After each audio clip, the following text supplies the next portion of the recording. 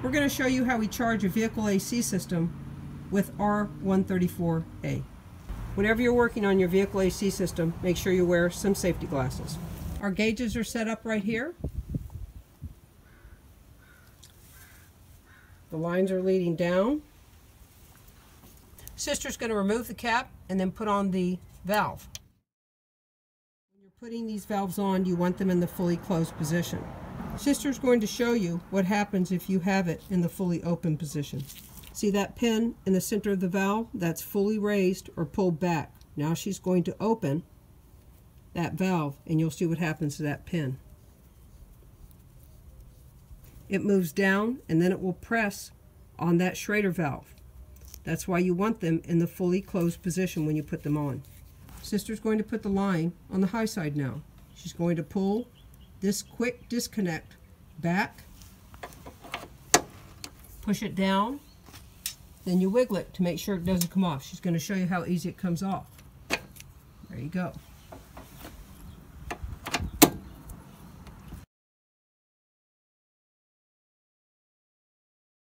She's taking the cap off the low side. Sister's going to put the line on the low side now. Fully closed position.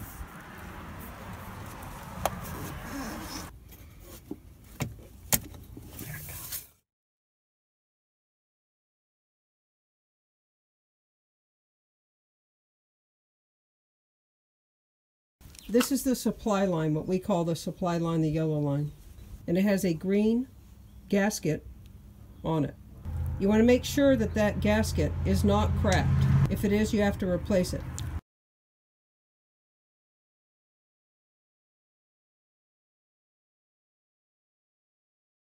Alright y'all, we're using PAG, PAG 46. That's the lubricant for this system.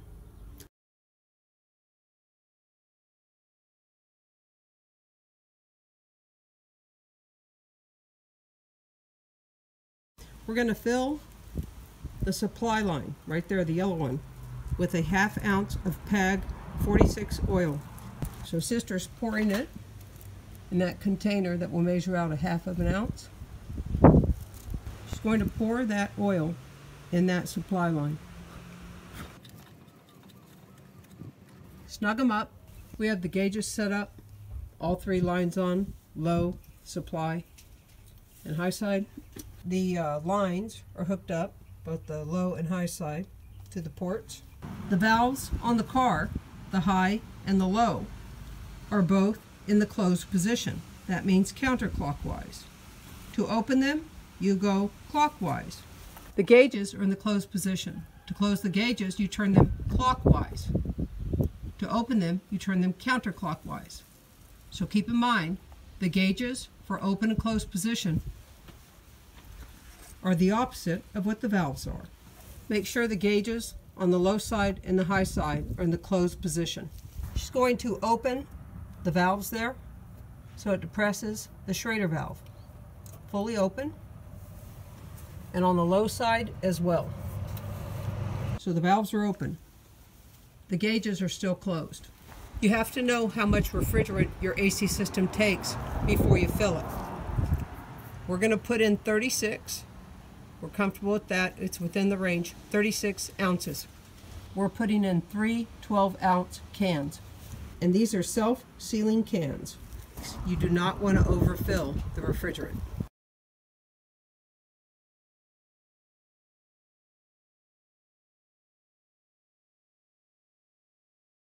Alright y'all, Sister's going to show you how to put the tap on the can. It's in the fully open position, which means the handle is turned all the way counterclockwise.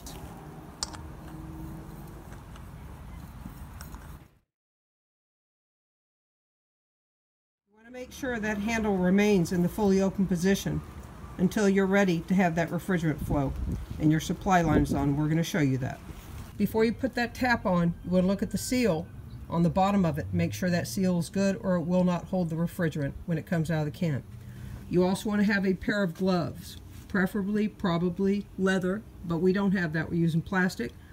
We're now going to attach the can to the line that has the oil in it. You want to make Make sure all these fittings are tight. When that refrigerant flows through, it's going to push the refrigerant and the oil up to the head of this supply line. Then we're going to open that a little bit to purge any air that's in that line, because you don't want to send air into your already vacuumed out system with no moisture in it. Now Sister's going to pierce that can and open it. The way you do that is turn that handle clockwise all the way down.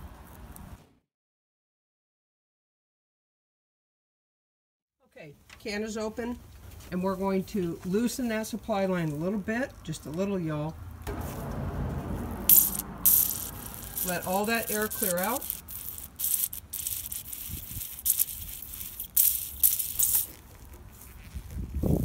First we're going to turn on the engine, then we're going to turn on the fans. In this case it has a front and rear, to medium. And then we're going to turn on the AC.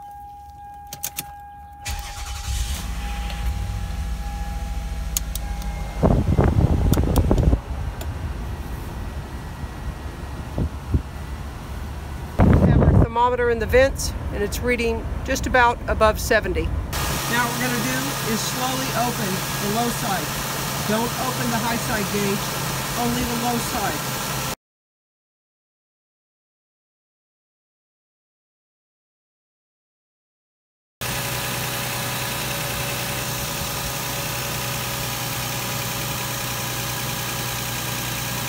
At some point when the AC system has enough refrigerant in it, we're going to hear the compressor kick on. It won't come on right now because there's no refrigerant in the system. So it's drawing in refrigerant now. At some point this can will be empty, and then we're going to change out the can. You heard the compressor just come on. So you can see now that the compressor's come on, that AC clutch is engaged, it's spinning.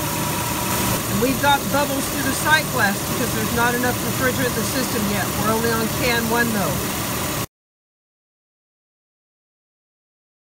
I don't know if you can see the frost in this can. It's cold and it's getting low now. Some people dump them upside down. We don't. You want the refrigerant to draw in slowly. Now we're going to put on the second can, so we're going to shut that gauge down, the low side, turn it clockwise all the way. Going to retract the needle by turning it counterclockwise all the way.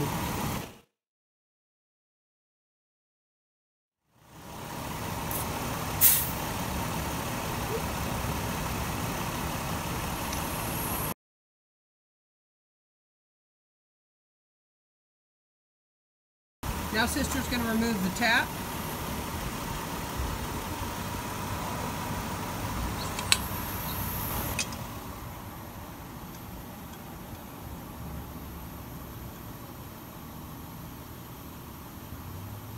Supply line goes on. Now she's going to open the can.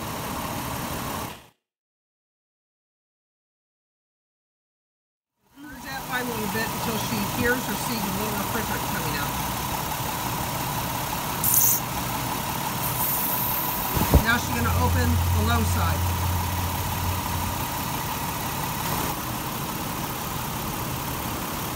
We're drawing in the second can, and that thermometer is already at 50. And there are still bubbles in the sight glass.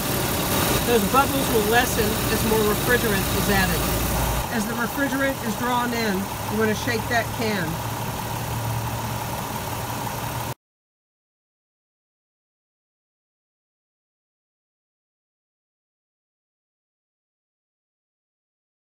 If you shake it like that, you'll feel if the can is empty. The can is empty. We're going to turn off the low side. With 2 cans in, we have that amount of bubbles. We're going to raise the needle on that can.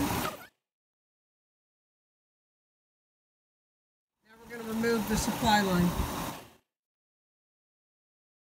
we're going to take off the tap.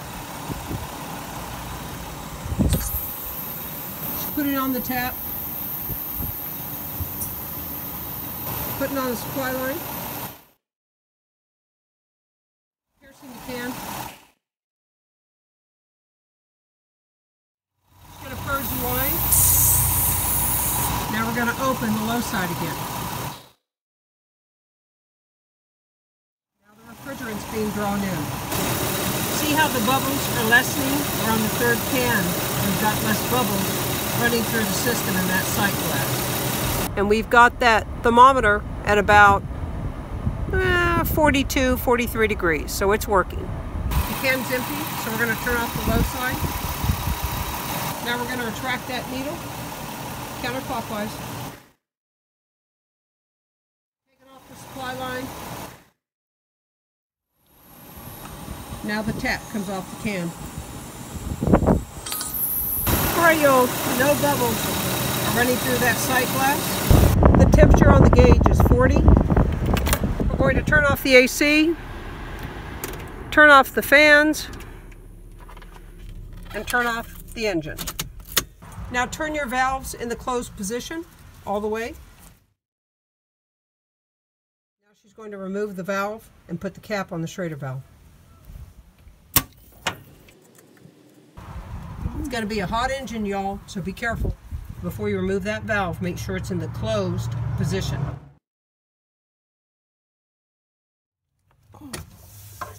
She's putting the cap on the Schrader valve.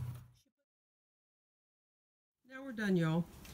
As you saw, we relied upon the manufacturer's recommendation for the amount of refrigerant put in the system. And that's how we charge a vehicle AC system. Hope it helps, and happy DIYing.